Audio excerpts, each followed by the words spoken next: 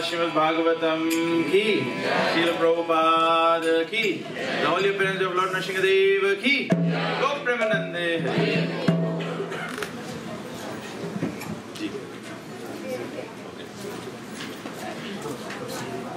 Okay.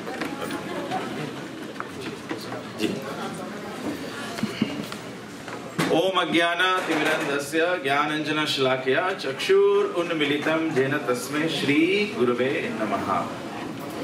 Hare Krishna. So we welcome everyone to today's celebration of the Holy Appearance Day of Lord Narsimha. So in the morning we had read few teachings of Prahlad Maharaj. Prahlad Maharaj is a great Vaishnava devotee for whom only Lord Narsimha appeared to protect his dear devotee. So this evening we will look at another chapter from Srimad Bhagavatam, Canto 7, Chapter 7, what Prahlad learned in the womb of his mother. So Narad Muni is actually Prahlad Maharaj's spiritual master. He is the teacher of Prahlad Maharaj. So Narad Muni himself is glorifying Prahlad Maharaj and giving a little bit of background how Prahlad Maharaj became a great devotee despite being the son of a demon. So we'll see what Srila Prabhupada highlights as some of the lessons or teachings in this chapter. Om Namo Bhagavate Vasudevaya. Om Namo Bhagavate Vasudevaya. Om Namo Bhagavate Vasudevaya. Om Namo Bhagavate Vasudevaya. Srimad Bhagavatam, Canto 7, Chapter 7, what Prahlad learned in the womb, text number 1. So, Narad Muni is saying, Shri Narad Vacha Evam Daitya Sute Prishto Mahabhagavato Suraha Uvachatan Smayamanaha Smaran Mad Anu Bhashitam. Narad Muni said, although Prahlad Maharaj was born in a family of Asuras, he was the greatest of all devotees. Having thus been questioned by his class friends, the sons of the Asuras, he remembered the words spoken to him by me and replied to his friends as follows. So Naraji is telling that Prahlad is telling his classmates a little bit of his own background. Because Prahlad Maharaj, all his classmates are all children of demons. So all the children are asking Prahlad Maharaj, you are also the son of a demon and you are the son of the greatest demon, who is the leader of the demons. And yet, you are speaking Krishna consciousness and this is new subject matter to us. We have never heard this. So then Prahlad Maharaj shares this, recollects this incident of his, and he says that when our father Hiranyakashipu went to the Mandrachal mountain to execute severe austerities. He did very severe austerities. For what? He wanted to become eternal. Not realizing that the nature of the soul itself is eternal. He was eternal anyway, but he wanted to become immortal in that sense. So, Prahlad Maharaj is saying that when his father was away performing severe austerities, the demigods, the devatas, they actually became fearful of Hiranyakashipu. So, Hiranyakashipu, when he was away, the demigods decided to kidnap his mother, Kayadu. Prahlad is saying they decided to kidnap my mother, and the reason behind their decision to kidnap was, they were saying that, if Hiranyakashipu is such a big demon, what do we speak of? His son. Hindi mein kehte na, baap nambari, beta das nambari. So the demigods were already fearful of this. So they decided to kidnap Kayadu, and as soon as Kayadu would give birth, they would kill the child. So the demigods headed by Indra, they came and they kidnapped Kayadu. So when they were taking Kayadu on the way, they met Narad. Narad Muni is saying, to Indra, hello Indra, what are you doing? You are the king of heaven. You are the king of heaven, yet you choose to kidnap Hiranyakashipu's wife when Hiranyakashipu is not there. If anybody is really heroic, then you should go and fight a battle. But you are doing a very cowardly act. So Kayadu was very, very afraid by the act of the demigods. So Narad Muni gave shelter. Narad Muni assured that please don't worry. Until your husband returns, you stay in my ashram in Govardhan. There's a place in Vrindavan, Narad Van. So you stay in the ashram of Narad Muni. And he said, when your husband returns from the tapasya, then you can. So whilst she was staying there, Prahlad Maharaj is saying that when my mother and I in the womb of my mother, so Prahlad is not born yet, so he was still in the womb of his mother, and Narad Muni, being the ashram means wherever there is recital of Srimad Bhagavatam. I mentioned in the morning as well. Srimad Bhagavatam is the glory of the Supreme Personality of Godhead. So Narad Muni was reciting Srimad Bhagavatam in his ashram. So Kayadu was there in the ashram. So while she was staying in the ashram, again Srila Prabhupada says here, the point comes back that when she was staying in the ashram, she rendered some service. Prahlad Maharaj said, Narad Muni delivered his instructions both to me, who was within the womb, and to my mother, who was engaged in rendering him service. This is another good point here, that we may be hearing Krishna Katha, you may hear about the transcendental glories of the Supreme Personality of Godhead, but in order to have a very quick and effective impact of hearing Srimad Bhagavatam, there should be service attitude.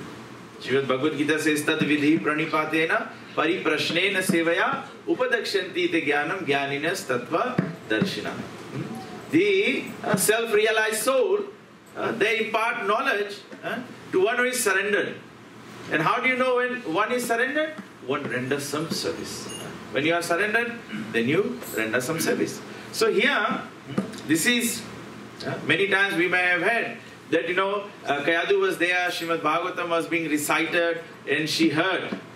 But here, this point is, Prahlad Maharaj is saying that not only she heard, she rendered some service. Then it multiplies the impact of hearing Srimad Bhagavatam. Because he is naturally extremely kind to the fallen souls. Being in a transcendental position, he gave instructions on religion and transcendental knowledge. These instructions were free from material contamination. Actually, Srila Prabhupada says that even at the point when Indra came to kidnap Kayadu, Narad Muni already told Indra that the child in the womb of Kayadu is a great devotee. So you will not be able to kill him anyway. But here we are also seeing from, learning from Prahlad Maharaj himself, that he said, I heard the recital of Srimad Bhagavatam from Narad Muni. So one might question, then how was it that Narad Muni declared that Prahlad was already a devotee? So there is 2 points. Acharya says there is 2 points to be considered. One is definitely being part and parcel of the Supreme Personality of Godhead, each and everyone is a devotee. Not only human beings, all living entities are part and parcel of Krishna, and therefore everyone is a devotee. It's just a matter of time that the devotion, the love for Godhead manifests in one's heart, and when the devotion manifests in the heart, we engage in the service of Sri Krishna. And the Acharyas also make a commentary with reference to Narsimha Puran. In the Narsimha Puran, it is said that Hiranyakashipu went to perform austerities many times, but he was not able to successfully complete it. So one time, Hiranyakashipu went to perform austerities, and he went into a cave to perform austerity. So whilst he was doing this, in the cave, there was a parrot also. So when Hiranyakashipu sat in meditation, trying to meditate on Lord Brahma, this parrot in the cave continued to recite Om Namo Narayana. This parrot was reciting like this. So when this parrot was reciting like this, every time Hiranyakashipu is trying to focus his mind on Brahmaji, his hearing takes his mind on Narayana. That is why Acharya said, it is said in Harinam Chintamani, sometimes we want to ask, sometimes we may ask, Prabhuji, how do I perform quality chanting? My Guru Maharaj used to say, the best quality chanting is chant loud enough to hear yourself. Every word in the chanting you say, you must be able to hear it. As soon as you are skipping words, you are not hearing them, that means your chanting is not good. It's not good. So it is very important. It is very nice amongst the devotees, there will be kirtan happening, so somebody else is. That is why it is also important that we should chant with the devotees. That is the reason why Prabhupada, when he set up the sadhana system, how we perform sadhana bhakti, we do Mangalarti, then we do Tulsi Puja, then we recite the Shishtastakam. It creates the right mood of surrender to Krishna. And then with the devotees, we chant together. That is why Prabhupada said, we have a japa time. Japa time. So, this way, Hiranyakashipu was hearing this recitation of the parrot, Om Namo Narayana, and his mind continued to go to Narayana. And the more he heard Narayana, the more he became angry, because he was considering Lord Vishnu to be his enemy. Why did he consider Lord Vishnu to be enemy? Because he had killed, Krishna appeared, Lord Narayana appeared there in the boa incarnation and killed his brother Hiranyaksha. So that way he considered Lord Vishnu to be his enemy. But nevertheless, when he heard this, he became more and more angry, and then he left the tapasya, the austerity he was undergoing, and he went back to his kingdom. So when he went back to his kingdom, we can say he was being haunted. He was haunted by Om Namo Narayana. Just like Prabhupada said, if I were to say, don't think of color red, what comes to your mind? So the more he did not want to think of Narayan, the more he thought of Narayan. But of course, let's not follow the example of Hiranyakashipu. We say, we will not chant, but we will hate Krishna, we will not like Krishna, and Kamsa also, sometimes, somebody may comment, Kamsa was more Krishna conscious than us. Kamsa was seeing Krishna everywhere. Anywhere and everywhere is looking, he's seeing Krishna. But he was seeing Krishna in the form of death, enemy, in fear. That is why sometimes in religion also, in belief systems also, there's some descriptions of, some fear is created so that people surrender unto Krishna. But Krishna consciousness is not about that. Krishna consciousness is about loving Krishna. Rupa Goswami says, if we think like Kamsa, we will not go back home, back to Godhead, to Golok Vrindavana. We need to think of Krishna in the mood of the gopis.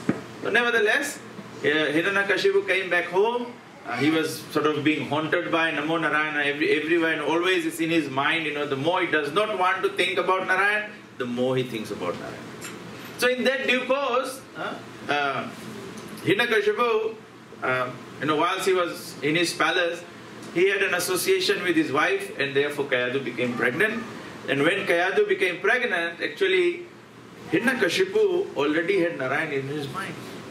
So when you do any activity, remembering Krishna, Krishna becomes present. Krishna becomes present. And therefore, great soul Prahlad became present in the womb of Kayadu. So, these are the two reasons why Narad Muni had already declared that Prahlad was a great devotee, and therefore the demigods, especially Indra, who was the most fearful of his seat, and that's why he was wanting to get rid of Prahlad. So Prahlad said, however, when we were both in Narad Muni's ashram, we both heard the transcendental sound vibration. We heard the recitation of Srimad Bhagavatam.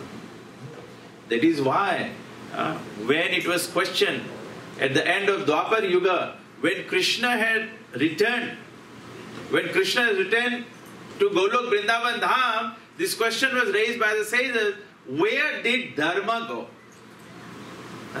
Where did Dharma go? Dharma means compassion, austerity, truthfulness. All these are considered Dharma. Dharma does not mean, Dharma means duty. What is the duty of the spirit soul? Jivera Swarupa Hoy Nityara Krishna Das. To be always servant of Krishna. So where did Dharma go? Dharma, it is said in the very beginning, the first canto of Srimad Bhagavatam, just before the introduction, in the beginning pages, it is stated that when Krishna left, Dharma took shelter of Srimad Bhagavatam. That is why in today's world you will see there is no other scripture that makes impact on people's lives in terms of spiritual advancement or spiritual progress.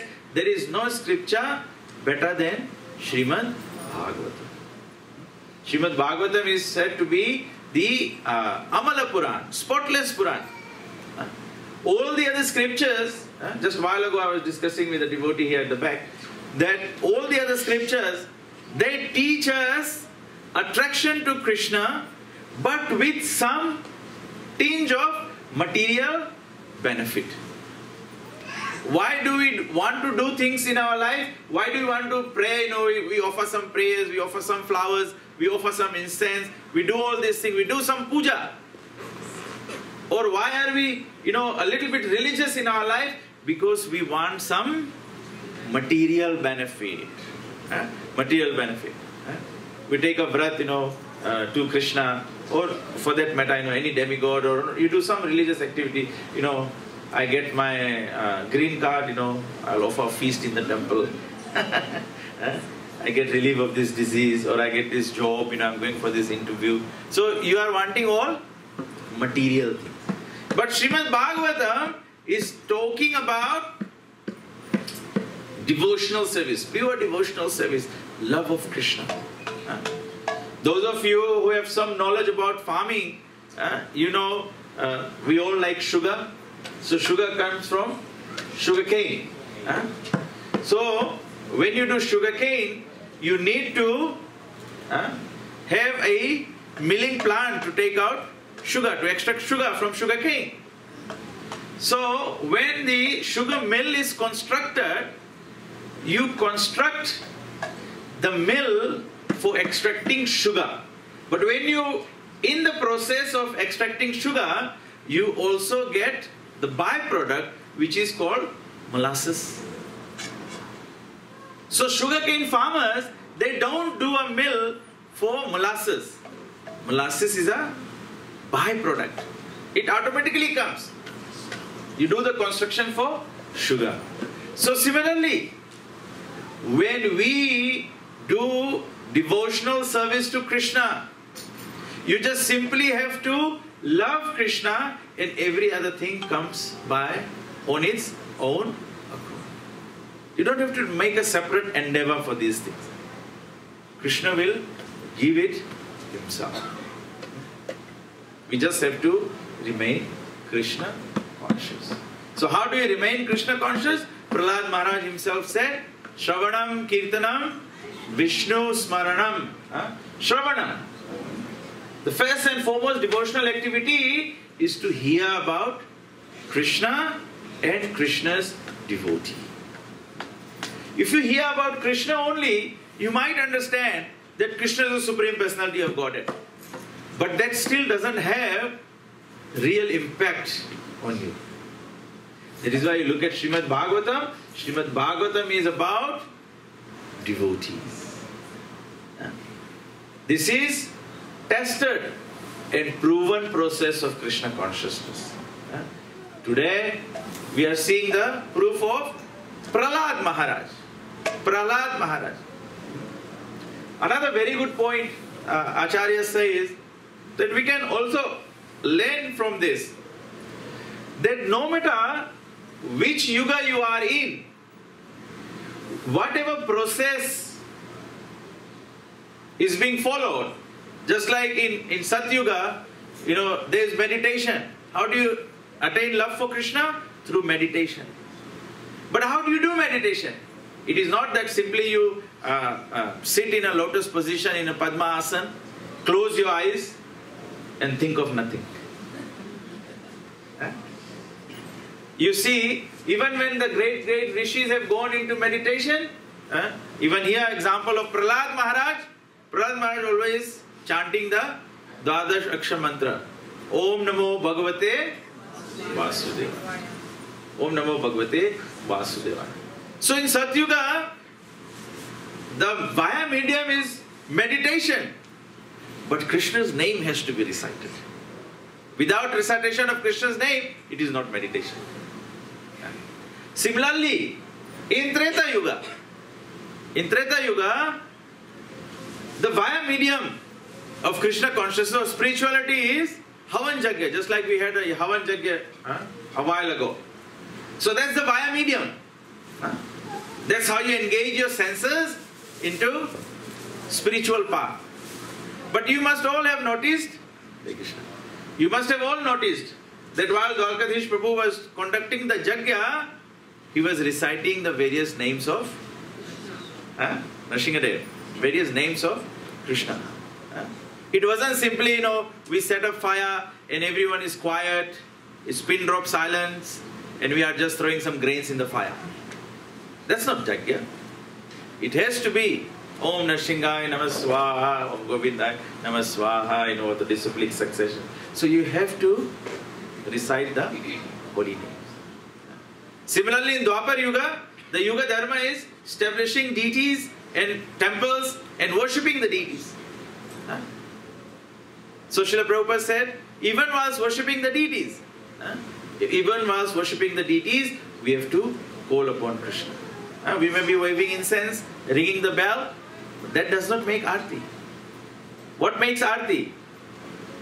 The kirtan that's going on. That is why Prabhupada said, when Aarti is happening, generally we say, Aarti happens for about 15-20 minutes. How did Prabhupada say, Aarti should happen 15 to 20 minutes? Because Prabhupada said, the kirtan, whilst the Aarti is happening, kirtan should go for 15-20 minutes. So all the time, sometimes we say, let us have a silent Aarti. There's nothing such as a silent Aarti. Aarti means there is chanting of kirtan. Hare Krishna, Krishna Krishna, Hare Hare, Hare Ram, Ram Ram, Hare Hare. And of course, in present day and age, it is chanting the holy names of Krishna himself. Kalau tad dharit kirtana. So Sukdev Goswami very nicely says, Kaler dosha nidhe rajan asti hi eko mahan guna. This present day and age is full of faults. Full of faults. Anything you attempt to do, there is defect. You try to meditate, your mind goes. If you're wanting to sit in meditation, you cannot. Because in present day and age, in present times, Kali has reincarnated. Kali has reincarnated. He has come again. Anyone can say, What is Kali's incarnation in present day? No, Kali's incarnation. Kali's incarnation. I said Kali. The age of Kali has reincarnated in present day. What it is reincarnation? Quarrel. Quarrel and hypocrisy. Of course there is quarrel and hypocrisy. But how has he reincarnated? He has reincarnated in the form of Facebook. What is Kali supposed to do? Divert your attention from Krishna. Krishna, divert your attention from Krishna. It's very nice. You hear some nice lectures on the YouTube, on your Facebook. But the artificial intelligence that Facebook uses, once you are here, you heard one lecture, you heard the second lecture, there's something going to pop up. You click on that, the artificial intelligence programming will align more. Look at this reincarnation of Kali. The mobile phones. The whole family is sitting on the dinner table. Everyone is looking at their own mobile. So, there is so much distraction. Even, sometimes you are performing aarti in your home, mobile goes ting. For one moment, you feel like stopping the aarti and looking at, who messaged me. We see, so many people, in this, current times, people are all getting depressed. This happened in Fiji. One incident happened in Fiji. So there was this young boy, high school kid. He had a Facebook account. He posted something, and he was expecting that there will be so many likes of his posting. And unfortunately, there were no likes for his posting. And this high school boy, he committed suicide. This is driving people crazy. That's driving people crazy. It is good. You have your Srimad Bhagavatam in your mobile. So you can read your Srimad Bhagavatam in the mobile. But the problem is, your messenger will get some message, your Viber will get some message, your WhatsApp will get some message. So whilst you are reading the Bhagavatam, you'll just scroll down to see what the message is. Maybe something urgent. Something urgent. What can be more urgent than Krishna consciousness? That is one reason why you need to have Srimad Bhagavatam. When you read Srimad Bhagavatam, take the book in your hand and read for a few minutes. You will have a focused learning. Because with the Bhagavatam, no WhatsApp messages comes on this. So mind doesn't get diverted. So, Prahlad Maharaj says, it is important that we hear Srimad Bhagavatam. And hearing Srimad Bhagavatam, now hearing other scriptures versus Srimad Bhagavatam. The difference of hearing other scriptures, there are so many other scriptures, they're all part of Vedic literature. But the difference between hearing Srimad Bhagavatam and other scriptures is that Srimad Bhagavatam strongly establishes the loving devotional service in the heart. Other scriptures are just shallow. You become attracted, but then something else can attract you. You read this, you read something else, then you feel, this is lower, I can go on to something higher. But Srimad Bhagavatam is the conclusion.